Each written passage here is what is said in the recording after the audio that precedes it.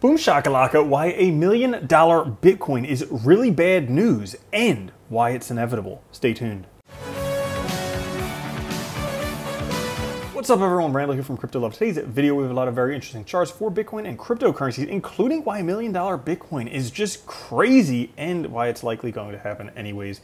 Maybe not as soon as everyone thinks. Before we get into it, guys, make sure to like, subscribe, click the notification bell, come join us on Twitter at the Crypto Love. Push that like button.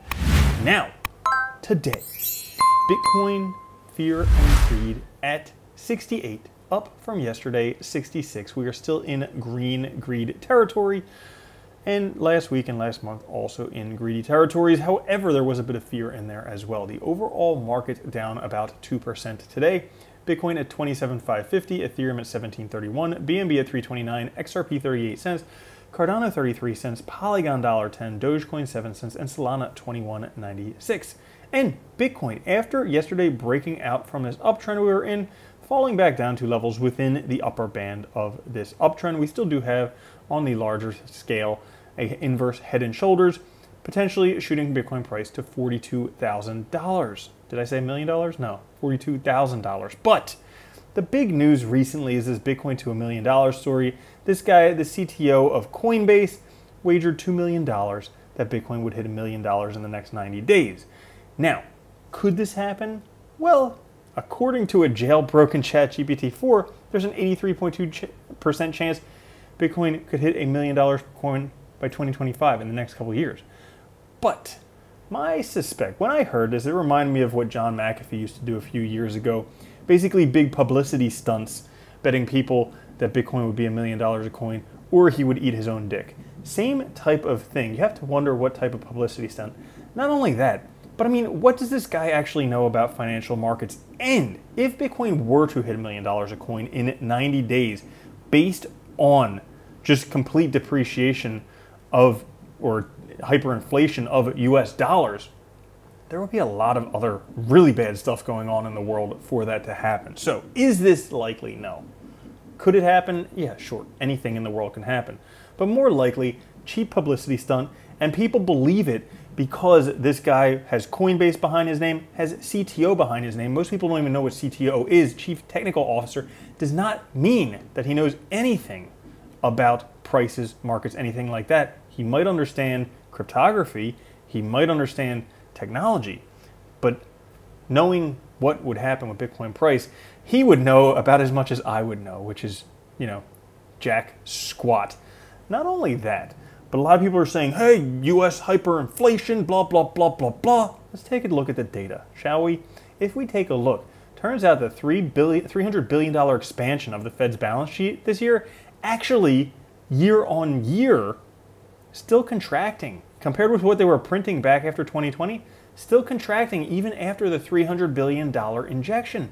So it's really not that big of a deal in the grand scale of things. That being said though, Bitcoin's having a phenomenal year so far, up 80.65% since that Pi cycle bottom flagged way back there that we were talking about way back there. Now, did we believe it there? Oh, it was very difficult to believe back there. Now that Bitcoin's up 80%, yeah, it's easy to look back and say, hey, called it. But hey, nobody knew at those times.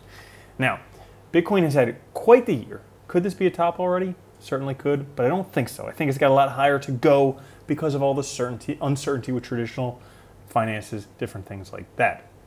Right now, we have the reversal curved. The reversal confirmed on the RVGI, switched from red to blue, confirming a reversal. That's a pretty good start, called every bottom previously. Also, if we take a look at the Gaussian channel, you know, each time Bitcoin broke this middle band of the Gaussian channel, the bull market ensued. Well, guess what Bitcoin's just doing right now? It's at the middle line. Should we break this area? Could be bull market ensuing. Could be very, very big for Bitcoin. This is the weekly candles.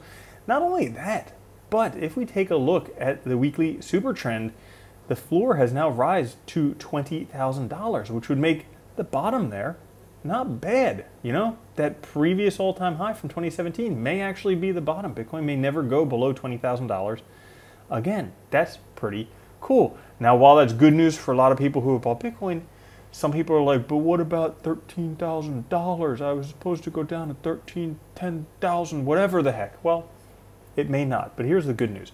The Bitcoin Investor Tool suggests, according to previous cycles, that anything up to $35,500 represents a good accumulation territory for Bitcoin. That's right, you can still buy Bitcoin in the green here under 35.5. That's great. And guess what? The upper band right now, the sell band, $177,700. Now, that's the sell band. That's the greedy sell band. If you want to be not greedy, you might want to sell a little bit below that. Like, let's say starting at about $100,000, start selling. Not financial advice, by the way. Bitcoin's long-term holder SOPR is finally breaking back into positive territory, which we can see right here, the potential long-term holder SOPR momentum flip. The cohort who survived the 2021 bear market finally spending coins in a profit. You have survived the bear market. We very rarely get this flip. You can see this 1, 2, 3, 4 times in Bitcoin's history. Looks like it's happening for the 5th time, once again, back into profit after a long, hard, cold winter. And you know what? We are entering all up territory for Bitcoin. We're 72% of the way towards the halving. Historically, this is all up territory for Bitcoin. This is where you buy every dip you can, because every time you pretty much make money on it. How much money? Well, we'll get into that. But Bitcoin, another indicator that we are right at the cusp of a bull run. Every time Bitcoin has broken through the weekly EMA ribbon, this has been massive bull run territory for Bitcoin. We just broke it. Why would this time be any differently? And if we take a look where we could be headed just by the halving, by about a year and a week from now, we are at the last phase before the halving. 5 bars on a 3-month chart before the halving. Now, if we take a look, the angle that it went up here in 2020, the angle it went up here in 2012, that puts Bitcoin somewhere between $50,000 and $850,000, near $1 million by the halving in a year's time. So that's all for today's episode. If you did enjoy it, push that like button. I'll catch you guys later. Have a good one. Love you. Peace. If you don't think Bitcoin's going to $1 million a coin and then $10 million a coin, you're already a loser. From now on, if you don't own Bitcoin, you're a moron.